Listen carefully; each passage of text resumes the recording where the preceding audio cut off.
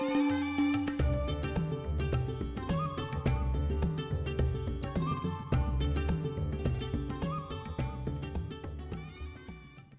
students, I am Swarnlata Sharma, teaching at Kendriya Vidyalaya, Muradabad. Today, we will study about a new chapter, Principle of Mathematical Induction. In this chapter, we shall go through the introduction, motivation, principle of mathematical induction and applications, in which we shall solve some problems involving sum of the series, divisibility and inequality. One key basis for mathematical thinking is deductive reasoning. An example from the study of logic is an argument expressed in 3 statements. Socrates is a man, all men are mortal, therefore, Socrates is mortal. If statements A and B are true, then the truth of statement C is established. To make this simple, let us take a mathematical example. 8 is divisible by 2. Any number divisible by 2 is an even number. Therefore, 8 is an even number. If statement first and second are true, then the truth of statement 3 is established. Thus, deduction in a nutshell is given a statement to be proven, often called a conjecture or a theorem in mathematics. Valid deductive steps are derived and proof may or may not be established. That is, deduction is the application of a general case to a particular case. In contrast to deduction, inductive reasoning depends upon working with each case and developing a conjecture by observing incidences till we have derived each and every case. It is frequently used in mathematics and it is a key aspect of scientific reasoning where collecting and analyzing data is the norm. Thus, in simple language, we can say that the word induction means the generalization from particular case or facts. Now, first let us understand what we mean by the terms like statement and mathematical statement.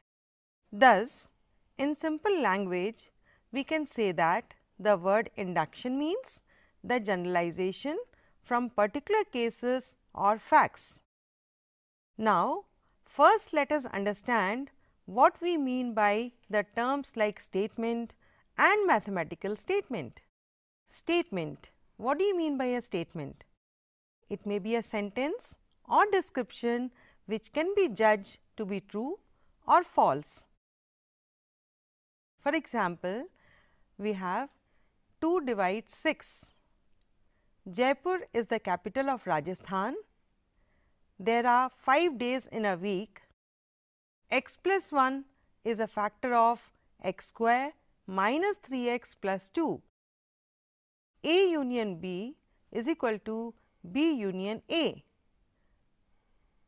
Look students, here statements 1, 2 and 5 are true statements, whereas statements 3 and 4 are false.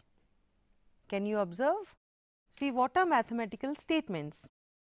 Statements involving mathematical expressions are known as mathematical statements. Let us see some examples to understand them perfectly. Let us take first example as, let Pn be the statement 10n plus 3 is prime. Now, what is P2? Obviously, 10 into 2 plus 3, that gives us 23 is prime. That is, P2 is true. What about P3? It will become 10 into 3 plus 3, that gives us 33 is prime. That is, 33 is prime. Clearly, P3 is not true. Let us look at one more example. If Pn is the statement, n cube plus n is divisible by 3. Let us check whether the statement P3 is true. P3 is the statement 3 cube plus 3, which on calculation gives us 27 plus 3 is equal to 30, is divisible by 3. Clearly, it is a true statement. Now, let us check for P4. It is the statement 4 cube plus 4 is equal to 68, is divisible by 3. Obviously, it is not true. Let us look into one more interesting example. Let Pn be the statement 7 divides 2 power 3n minus 1. What is Pn plus 1? Pn plus 1 is the statement 7 divides 2 power 3 into n plus 1 minus 1. Here, Pn plus 1 is obtained by replacing n by n plus 1 in P of n. Let us see one more example. If P of n is the statement n square greater than 100, prove that whenever Pr is true, P of r plus 1 is also true. The statement P of n is n square greater than 100. Let Pr be true. Then r square is greater than 100. We wish to prove the statement P of r plus 1 is true. Look how we can do it. R plus 1 whole square is greater than 100. Now, P of r is true implies r square is greater than 100. That can be rewritten as r square plus 2r plus 1 greater than 100 plus 2r plus 1. What we have done here? We have added 2r plus 1 on both the sides. R plus 1 whole square is greater than 100 plus 2r plus 1. That implies r plus 1 whole square is greater than 100. Obviously, Pr plus 1 is true. Since 100 plus 2r plus 1 is greater than 100 for every natural number r. Now, students, look into this interesting example. If P of n is the statement n into n plus 1, n plus 2 is divisible by 12, prove that the statements P3 and P4 are true, but the statement P5 is not true. Let us see how. P of 3 is the statement 3 into 3 plus 1, 3 plus 2, that gives us 60, is obviously divisible by 12. It is a true statement. P4 is the statement 4 into 4 plus 1, 4 plus 2, that is 120, is divisible by 12. It is also true. Now, let us see what happens with P5. P5 is the statement 5 into 5 plus 1, 5 plus 2, that gives us 210 on calculation.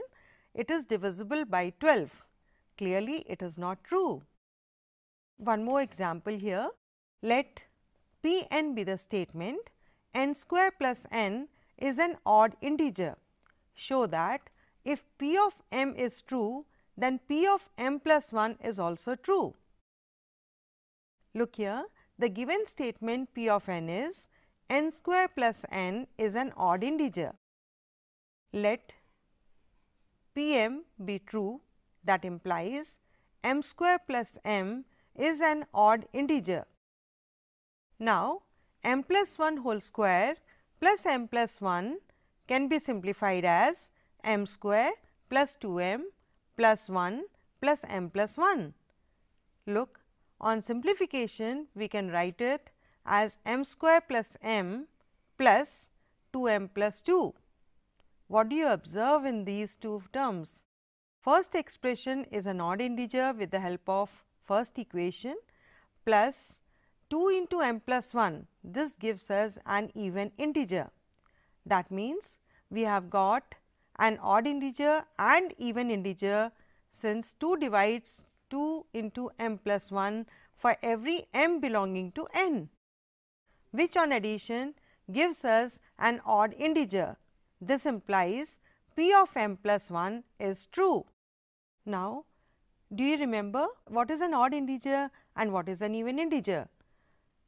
An even integer is always divisible by 2 and an odd integer is not divisible by 2. For example, 1, 3, 5, 7 are odd integers and 2, 4, 6 and 8 are examples of even integer. So, students, today we have learnt about inductive approach, deductive approach, statement, mathematical statement, and we have also learned that one key basis for mathematical thinking is deductive reasoning.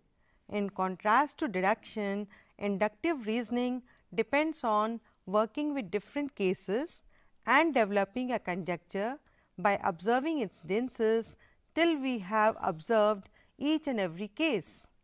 Thus, in simple language, we can say that the word induction means the generalization from particular cases or facts. The principle of mathematical induction is one such beautiful tool which can be used to prove a wide variety of mathematical statements. Each such statement is assumed as P of n associated with positive integer n, for which the correctness for the case n is equal to 1 is examined. Then, assuming the truth of P of k for some positive integer k, the truth of P of k plus 1 is established. Today, we have learnt about inductive approach, deductive approach, mathematical statements. In the next session, we shall discuss about the principle of mathematical induction and how it can be used to solve various types of problems. Thank you. Have a nice day.